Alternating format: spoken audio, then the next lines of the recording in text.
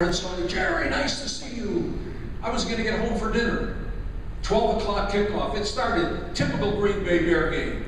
A couple of big fouls early, and everything quieted down. Everything was going well. 3 minutes left in the second quarter. Jim McMahon took the snap, dropped back, quick pass up the middle. Intercepted at the 50. McMahon, head down. I'm back watching, of course. I'm ready to get downfield to get this thing set up going the other way. I noticed a Green Bay guy running toward McMahon. And I said, I better stay here. Something bad might happen. He kept on coming. It's 8 or 9 or 10 seconds after the play was over. This big Charles Martin, number 94, grabbed McMahon 15 seconds after the play was over, picked him up, turned him upside down, stuffed him head first into the ground. My flag hit the ground before he did. Landed on his head and shoulder, and he was out. You could hear a pin drop in that stadium. I looked at this scenario and thought, my God, I've been waiting 11 years to work at home. I'm responsible for this quarterback. This kid may have been killed here on the field. I'm in real trouble. This Charles Martin pushed off of the prone body, and McMahon got up on his feet. Jim Covert, the Bears all-pro left tackle, who had seen this, came running from 20 yards away. He hit Martin in the back with the latest hit ever recorded in the NFL. I went for my flag, it was down. Went for my hat, and I thought, Jesus, this is a brand new white hat.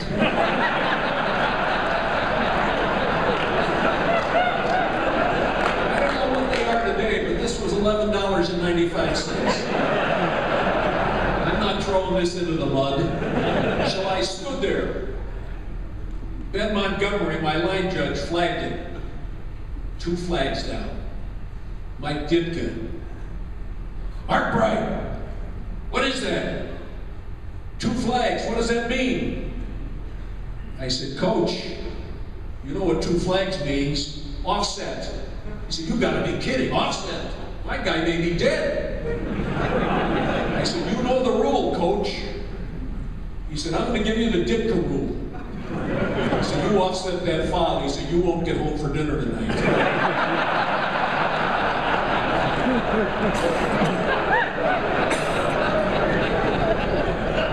By this time, Martin is up on his feet. This guy's 6'5", 345 pounds. I'm 5'9", not standing in a hole up here. I grabbed this guy by the arm as hard as I could. I said, fella, you're out of the game. Let's go. I'm putting you out.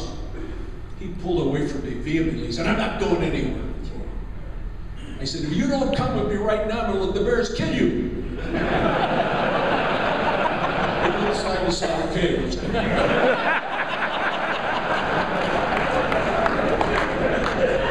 I took him to Forrest Gregg, his coach. I said, this man's ejected, Coach. Get him out of here.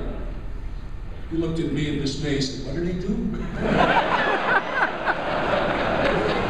Back on the field, Ditka's out there. McMahon is sitting up. He's breathing. Ditka walked over to me and said, Markbreit, I want to apologize for threatening you from the sideline.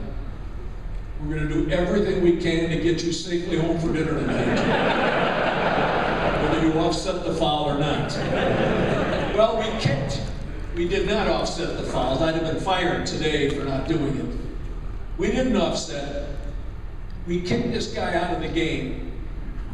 And it was the first time a man had ever been ejected from an NFL game for anything other than a fight. Now, I didn't know if I was right or wrong. I took 2 chances that day. The first chance was not offsetting. The second chance was ejection. The league backed both of them. I got my 2nd Super Bowl because of that play. I took 2 big risks that day, made 2 decisions. Had I run downfield 5 seconds earlier, I would have missed this action. It could have ruined my career. You never know when something really important is going to come your way. On a nothing day that meant nothing in the standings, the most important call of my entire career occurred. You never know when you get up to go out to work your game when something really important is going to come up. some Lee Dyer call, some wonderful call that nobody really maybe remember but the men on the game. But you will, and you'll know on that day how good you were. And that's why every play is so important. But risky business. Green Bay, Minnesota, a couple of years earlier, I'm down, ready to go out on the field, the FBI man came in. All retired security men are FBI. Who's the referee? I said, I am. He said, we've got a problem. Someone has threatened to shoot the Green Bay quarterback on the field during the first quarter. I said, that's very interesting. Why are you telling me this? He said, I called the legal office. They said, you stand right next to him.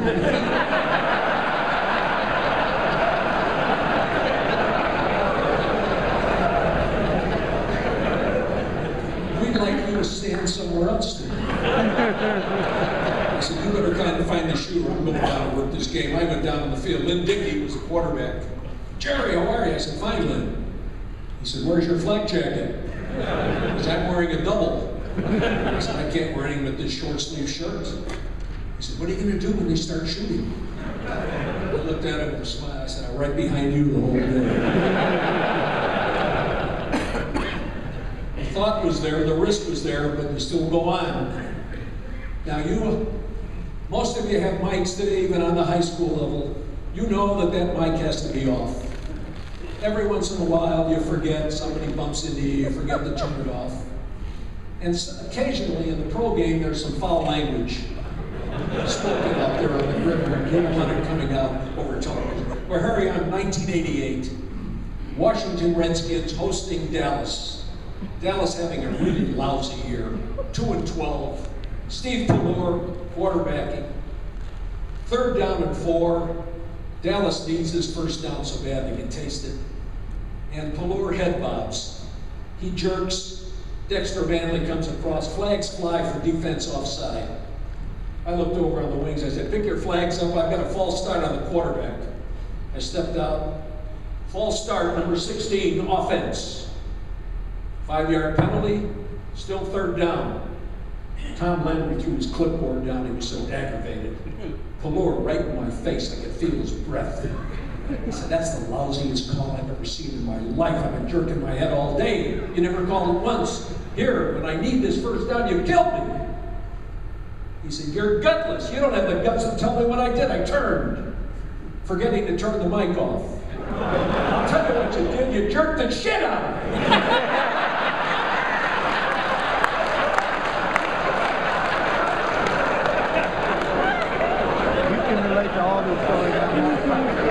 I heard that resound to Redskin Stadium. After the game, I bumped into one of the broadcasters. Jerry, come over. I said, what did it look like? He said, oh, it was beautiful. I said, the camera was right on your face. I said, I don't know how big the audience was, but it was huge. The next morning, USA Today had a small blurb. Referee Markbreit's earthy retort to Steve Pallor was heard by 28% of the United States. The following week, I was in Phoenix. First time I'd had him since they moved out of St. Louis. Charge timeout, first quarter. First charge timeout, St. Louis, I said. 60,000 fans booed. Looked at Markbreit and said, Bob, what are they booing at? He said, you call them St. Louis, you dummy, we're in Phoenix.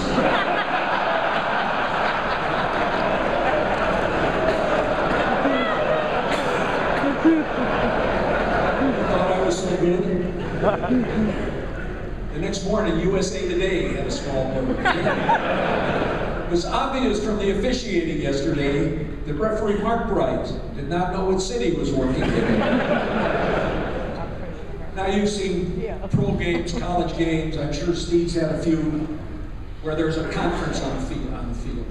Somebody makes a call, somebody steps in, and there's a conference, and the announcers, especially in the pro league, why are these guys, why don't they make a decision? Why don't they go on? Why are they always talking? Well, every once in a while, something happens and you need a discussion. And there are a lot of young, you don't get in the NFL till you're generally in your 40s. The babies are 40s.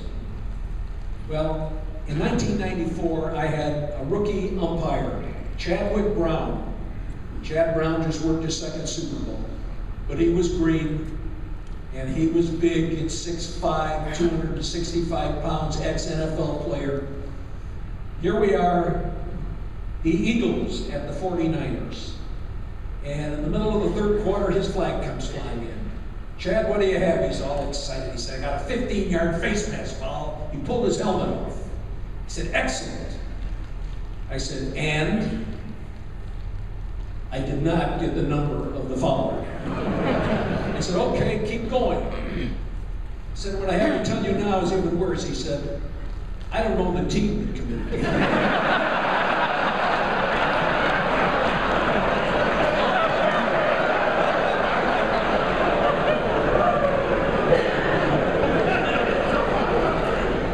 said, you gotta be kidding. I said, they're watching it on TV right now. They're trying to figure out whether we're going to call us a 5 or a 15-yard penalty. He said, when I looked to the ground, Jerry, there were 2 helmets down. He said, I can't tell you which one was which. Just then, the refrigerator of Chicago fame, playing his last year nose tackle for the Eagles. He'd been talking to Chad all day, loved him because he was an ex-NFLer. Walked over to Chad, he said, what's going on? He said, well, I called this foul and Jerry's really upset with me. I don't know who did what. He said, give me a couple of seconds. He returned 5 seconds later. He walked over to Chad. These 2 huge hulks are talking. I'm standing off to the side. He said, Chad, he said, Greg Townsend, number 94, our middle linebacker, committed that foul.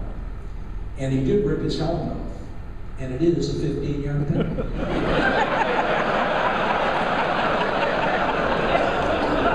I stepped in, I said, Chad, what do you think? He said, let's go with that.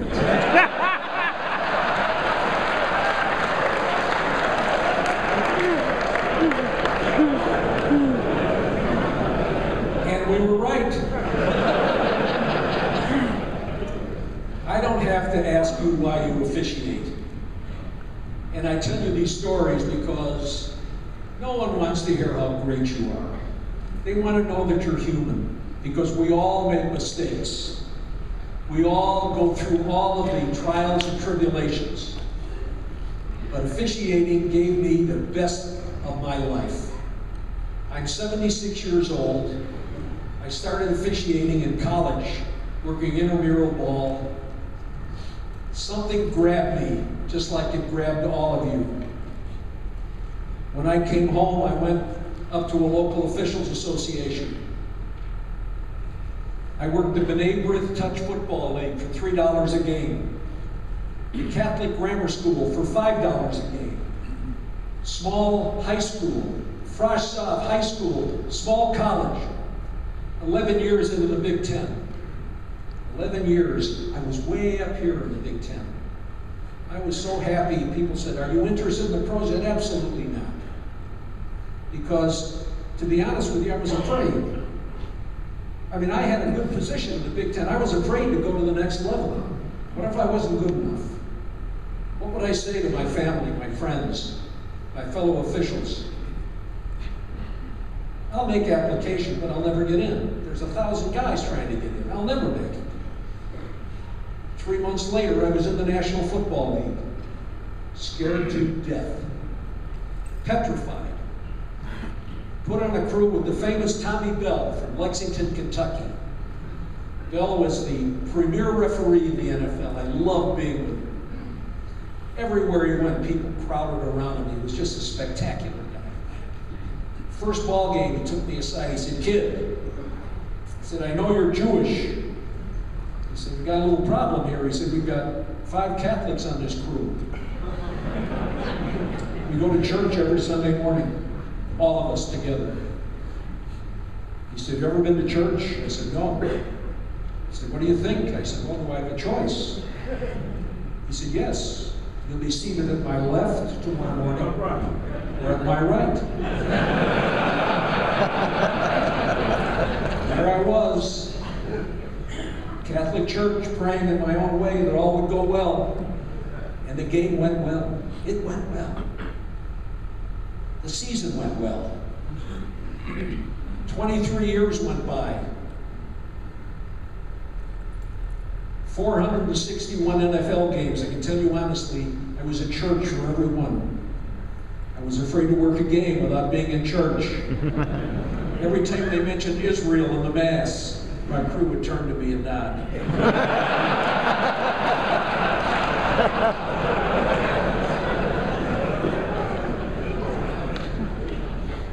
Tommy Bell retired at the end of the 1976 season, and I was made the referee on that crew. The guys had been together for years, and they knew I was a college referee, and I was as green as it could be, but they convinced Art McNally to make this kid the referee, and there I was. And then for 6 years, I toiled trying to figure out why this guy was so good, why Bell was so good. The 1982 season came. Now we're graded just like all of you are. The top guy gets a Super Bowl. 2 and 3 get the championship games, and on down the list. The top 11 get playoffs, and the bottom 6 today don't. So you're competing on a blind bogey. You know, you never see the fellas you're competing with. But it's so fair and so honest and so wonderful. And I knew I had a good season, but I couldn't beat Pat Haggerty and Ben Drive and all those guys. It was impossible. I'd never get a Super Bowl. It was all right. I was in the National Football League. On the day the assignment was to be made, I waited in my office all day. Art McNally, our supervisor, called me at 6 o'clock, just ready to walk out. I said, "Jerry," he said, "are you seated?" I said, "Yes." He said, "You're the referee on Super Bowl 17. He said, "Listen very carefully." I was 47 years old. I couldn't believe it. He said, "Call no one. Tell no one you're on this game. Call your wife. Be out to California on Thursday night. Call Western Union and confirm this game. Don't mention the game in the telegram." And he hung up. I was so excited I could hardly breathe. Called Western Union. I said, "Confirming January 30 assignment. Send this to Mr. Art McNally at 410 Park Avenue." The operator repeated the telegram, and then in a very warm, motherly voice, she said, "Mr. Markbreit, may I please be the first to congratulate you. You must be the referee on Super Bowl 17. I said, "I didn't say that in the telegram, did I?" She said, "No, but we know you. We see you on TV every week. You're our favorite referee, but we'll tell no one. There are only 500 operators in this office." I called my wife, my friends, I called everybody, and out to California we went. Oh, were we excited, everybody. It was just the thrill of a lifetime. Friday, down to business, meetings, looking at video. Friday night, a special party thrown by the commissioner. Saturday, down to business. Pre-game meeting, doing everything. Saturday night, a special Catholic Mass is held. I was in that Mass praying that all would go well. Well, you saw the toss of the coin. My worst and most deadly fear occurred in the biggest day of my life. On the biggest stage, I screwed up the toss of the coin. I was so embarrassed out there that I wanted to be erased. I didn't want to work the game. I wanted to go. I wanted to know why I was here in the middle of this waiting and humiliating myself by lossing up the toss before the game had started. Unfortunately, Dale Hamer, my head linesman, came in and saved the day. We got it straightened out. Nothing was lost. I worked the game. I hardly remember the ball game. We had some great things happen in the game. I was the last man hiding in the shower, hiding when Commissioner Rozelle came in to congratulate the crew on a job well done. He said, "Where's Markbreit?" He said, "He's hiding in the shower." I said, "Gentlemen, finest officiating in the 17-year history of the Super Bowl." And he walked over to the shower where I was hiding, parted the curtain, looked in and said, "Once you got by the toss of the coin."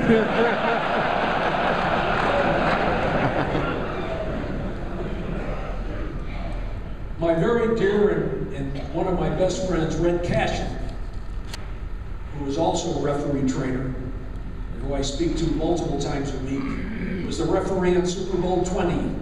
Everything was said. I was watching it on TV. I was excited for him. The Bears were playing in New Orleans against New England. Everything was set. Gary Fensick, Bear captain, was to call the toss. Everything was set. But at the last moment, rumor spread that Walter Payton, the great Walter, was going to retire after this game. They had to give Walter the honor of the toss. They got to everyone, but they never got to Payton. Red had the coin, up it went. He went, Captain Payton, call it in the air, please. Payton was talking to Dan Hampton over his shoulder. Heard his name called. Huh? He said, as the coin went up. Red heard him say, huh? Didn't know what that meant. No one would save the day. Dale Hamer wasn't on this game. Finally, he looked at Payton. He said, Captain, what did you call? Payton looked at him with a smile, stepped out over the coin.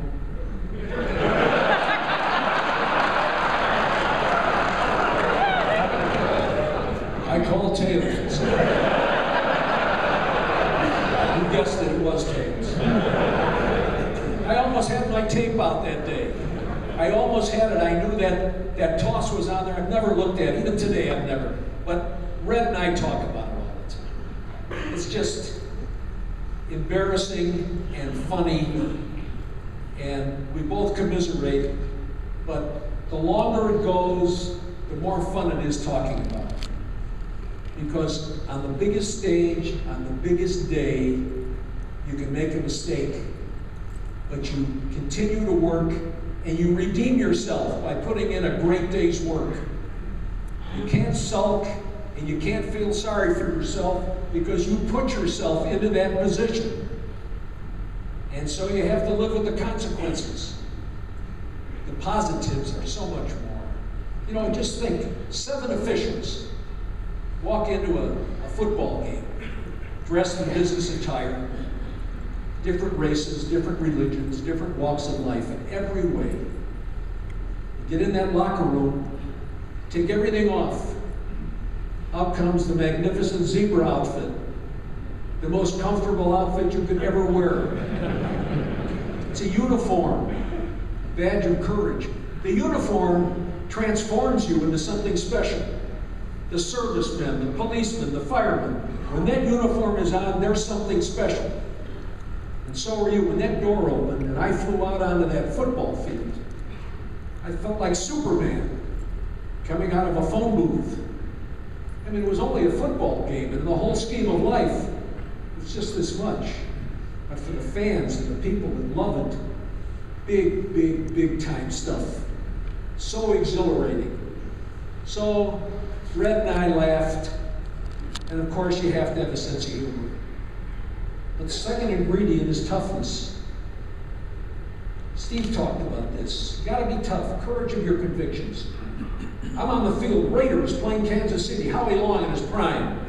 6'7", 275, tougher than nails, one of the most miserable guys on the field. The end of a play, he's on the ground. He said, they helped me on that play. I said, I was looking right at it. It was not a hole. He said, I'm telling you, the guy helped me. I said, I'm telling you, he didn't. He got up in front of me. He stood right in front of me. He said, you calling me a liar? I said, Howard, I'm not calling you a liar. I'm telling you it was not a hole. You're mistaken. Matt Millen heard this, crowded the team around. Go ahead, Howie. Punch the crap out of him.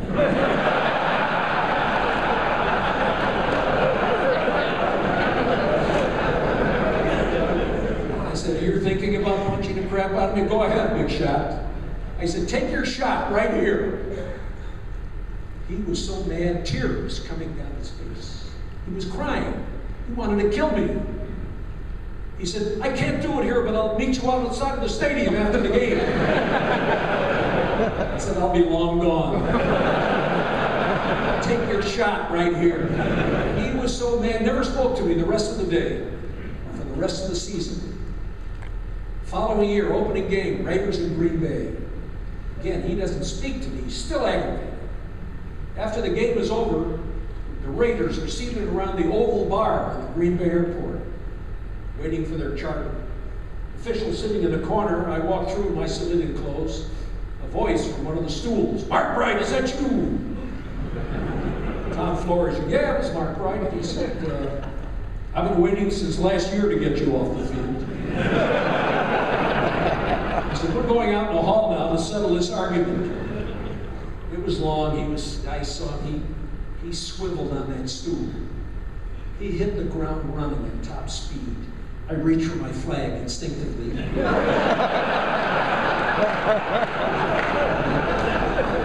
ran over, he grabbed me, hugged me, kissed me on the forehead. He looked at his coach, he said, Coach, he said, this is the toughest referee in the National Football League. He said, would you believe that this shrimp tried to pick a fight with me? He liked me. He liked the toughness. 10 weeks later, Raiders at Seattle, big Monday night game. Somewhere in the third quarter, someone ran into me from behind, knocked the daylights out of me. All disheveled, sitting on the ground, hat off, seeing stars. Someone came in, scooped me up, tucked my shirt in, pulled my pants up, put my hat back on. I looked over my shoulder, expecting to see a trainer. It was long. He grabbed me by the cheeks of the behind, and squeezed, and he said, little shrimps like you have to be protected by big guys like me.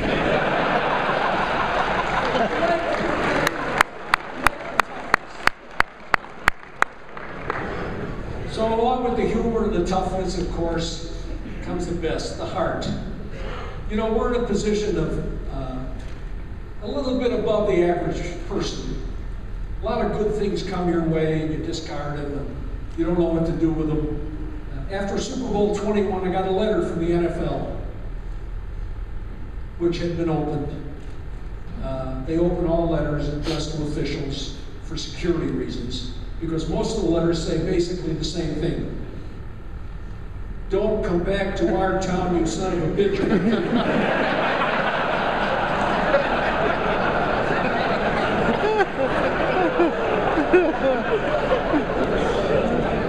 I hate saying those things. This letter from Charlie Stacy. I'm 11 years old, from Scottsbluff, Nebraska. You're my favorite referee. Could I have an autographed picture? 11-year-old boy sends me a letter. I was so happy. This was my first real family. I was so happy. I had just come back from the Super Bowl. I sent him everything I brought back, all the souvenirs, and the whole works. A letter. I got a call from his dad a few days later. He said, Charlie was so excited to receive it. We never thought you'd even get the letter. He said, Charlie's a special young man. He said, really crippled with cerebral palsy. He lives in a wheelchair. Football is his life. He's got a jersey with number 9 on it. Whenever you work the game, on goes that jersey. He was so excited. We talked for over an hour. When I hung up, I felt so bad for this little boy who lived in a wheelchair. It's so good I had touch with him. Then I wrote to him the following week, and every other week till the season came back. And at game, we get programs. And I sent him a letter, put the program in there. Guys on the crew would write something. Back to the city that I live in, Chicago, right to the post office and mail. It was a thrill to let him know interesting things that happened that nobody knew about. We started to talk on the phone every once in a while, got an audio tape from he and his dad. I found out when his birthday was. We connected. It was wonderful. It felt so good. I got a playoff that year in Denver. And I got 4 tickets, and I called his dad, and I said, I'm sending, Scottsbluff, Nebraska is only about 2.5 hours from Denver. I sent him the tickets. I said, if the family can come, it would be so wonderful to meet everybody. Well, the weather was wonderful. I wrote a letter to Jim Sacamano, who was still the PR director. This was 1987. Telling him about the family, and that we would meet at 1:30 for a 2 o'clock kickoff, just to the right of the Denver bench. And there was the family. The mom, the dad, little Charlie in his dad's arms, and the sister. I met them. They gave Charlie to me over the fence and carried him out onto Mile High Stadium. They walked him all down the bench line. Gave him a box of souvenirs. He was so excited. John Elway brought him back. Gave him a big hug and a kiss. Gave him back to me. I hugged him and kissed him. gave him to his dad over the fence, and went upstairs to get ready for this game. Came down just before the toss. His dad was at the fence. He said, "This is the greatest day of Charlie's life. He's going to see his favorite team play. Never thought he'd ever see or meet his favorite quarterback. Never thought he'd ever meet you in person." And everybody kissed him. He had so many kisses. He told his dad he was never washing his face again for the rest of his life. Well, his dad's recently passed away, and Charlie lives on his own. He works. How he manages what he has is a miracle. I'm still in touch with him. He's enriched my life. You never know when something good comes your way. Try to do something about it. The benefit of being an official gives you an edge. So along with the humor and the toughness and the heart and all of the wonderful things that are available to you as officials, to celebrate Georgia Officiating Day and your association, the GAOA, I congratulate you from the bottom of my heart and tell you that I am so proud to be here and to see this kind of enthusiasm for officiating. Because remember, without us, there are no games, there's nothing. So God bless, have a wonderful clinic, have a great season if you're football, and thank you very much.